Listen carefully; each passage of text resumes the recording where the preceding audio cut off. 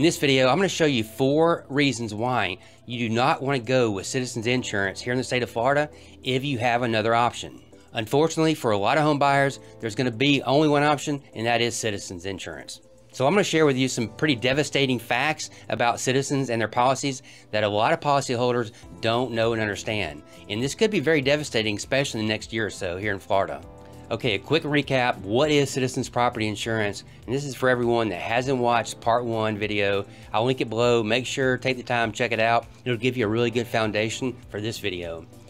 So Citizens Insurance, they're formerly known as Citizens Property Insurance Corporation. You're going to hear the term Citizens everywhere. So anytime you hear Citizens, you're in the state of Florida, you know we're talking about Citizens Property Insurance. It's a state-run, non-profit, I like to use the term not-for-profit, insurance carrier for Florida residents who are unable to find coverage from private insurance companies. Now, you can only get a Citizens policy if no other insurer is willing to issue a policy or coverage from private insurers is at least 20% higher than a similar Citizens policy.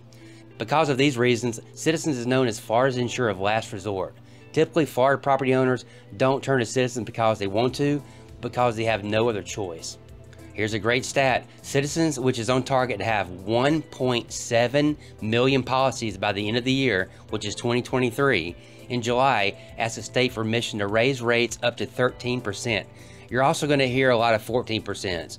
So just take it that they asked rates to be raised 13 to 14%. This is actually a quote from the CEO of Citizens. The capacity in the marketplace has shrunk to the point where, unfortunately, Citizens is becoming not the market of last resort, but in many cases, the market of first resort. He said, adding that it is never the intention for a residential market mechanism. Because Citizens policyholders are the first and most highly assessed group, the true cost of a Citizens policy can increase dramatically following a major disaster, and this is the big problem. Whenever an insurance company has to pay out more than it brought in, they need to make a few adjustments to correct the course. This often means increasing premiums when you renew your policy. But if Citizens can't afford to cover all claims, they can levy an assessment up to 45% of your premium, and that's on all policyholders. Let's stop real quick and put this assessment thing in perspective. Let's just say, for example, you've got a $3,000 annual premium. We get hit by another hurricane, there's a lot of damage, a lot of files are claimed, and Citizens can't pay. They end up getting an assessment for the full 45%. That means on top of the $3,000, you're going to have additional $1,350 added to your premium. And that's exactly what could happen here in the future. Here's another quote from the CEO of Citizens. As we grow, then the potential for assessments grows. That's not good. So this brings us to reason number 1, lower rates are not guaranteed. The Board of Citizens admits that the premiums it charges are not sufficient to cover the risk it has assumed. If one or more major hurricanes come ashore in South Florida's Atlantic coast, it could quickly wipe out Citizens' reserves and force it to impose emergency assessments on not only its policyholders, but other insurance customers across the state. That can mean an additional 45% for current Citizens policyholders. And even those who don't have Citizens policies could be hit by a 2% assessment on all their insurance premiums, both home and auto, if the financial setback is great enough. Citizens has 3 policy accounts, coastal, personal lines, and commercial lines, which are financially independent of one another and have separate claims, paying resources, and capacities. A devastating storm or series of smaller storms could cause a deficit in one or more account, leaving Citizens without enough money to pay all claims. If this happens, Florida law requires Citizens to charge that series of assessments until the deficit is paid. So who pays the assessments? Well, both Citizens and non-Citizens and policyholders must pay assessments in addition to their regular policy premiums when additional funds are needed to pay policyholder claims. But unlike a private insurance company, Citizens is required to levy assessments on its customers if claims paying funds are exhausted. So for Citizens policyholders, assessments can be substantial. It's important to understand the assessment process and how it affects your policy. A Citizens policyholder's assessment potential can be up to 45% of your premium due to the Citizens policyholder surcharge, which is charged first when eliminating a deficit. Private market policyholders are not assessed until the regular assessment, which can be up to 2% of the premium. How assessments work. Assessments are charged in 3 tiers. First, you have the Citizens policyholder surcharge, next the regular assessment, and finally you have the emergency assessment. Assessments begin with a Citizens Policy surcharge of up to 15% per account for each account in which there is a deficit. Each additional tier is charged only if the level before is insignificant to eliminate Citizens' deficit. If there is a shortage in each of the 3 accounts, policyholders could pay up to 45% surcharge in addition to their annual premium. The overview: it's a one-time assessment. Citizen policyholders only are charged, and it's up to 45% of the premium or 15% per account. Next is the regular assessment. If a deficit remains only in the coastal account after the full amount of the citizen's policyholder surcharge is levied, the second tier, a regular assessment of 2%, will be added to assessable policies in the private market. The policies subject to the regular assessment include private market homeowners policies, auto, specialty, and surplus lines policies. It's a one-time assessment. Private market policyholders, including but not limited to homeowners, auto, specialty, and surplus lines policies, and up to 2% of the premium.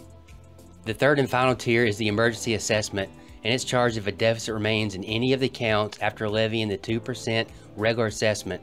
Emergency assessments can be up to 10% per account per year for each citizen's 3 accounts.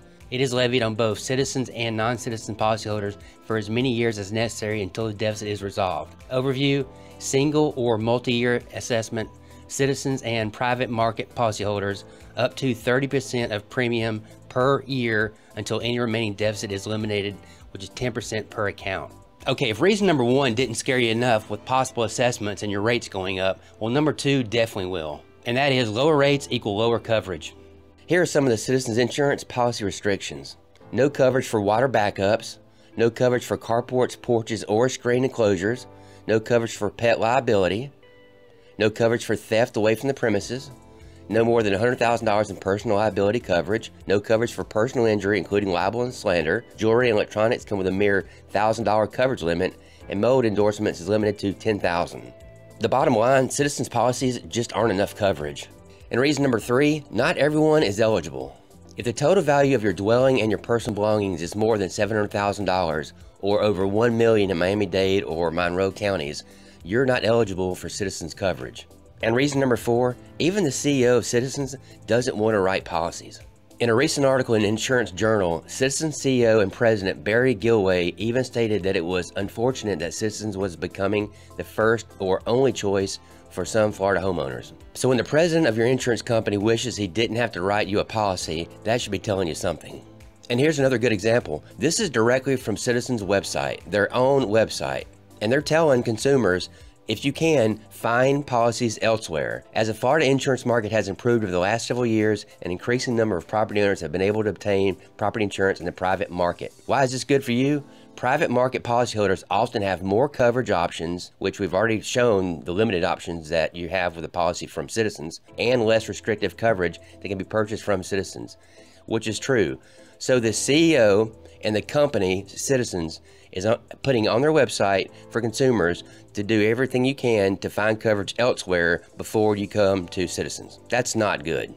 So before I wrap up, I've got one bonus reason why you should really consider not going with Citizens if you have the options, and that is mandatory flood insurance.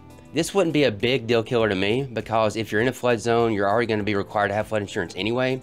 And if you're not in a mandatory flood zone, then flood insurance really isn't that expensive. But what every policyholder needs to know is if you're going to be a new client with Citizens, you're going to be required to have flood insurance. And if you're an existing client with Citizens, then they have a 4-year plan that you can read here below that you have to have the insurance in place by these certain dates. So just something important to know, and another reason that Citizens is just not the company you want to choose if at all possible.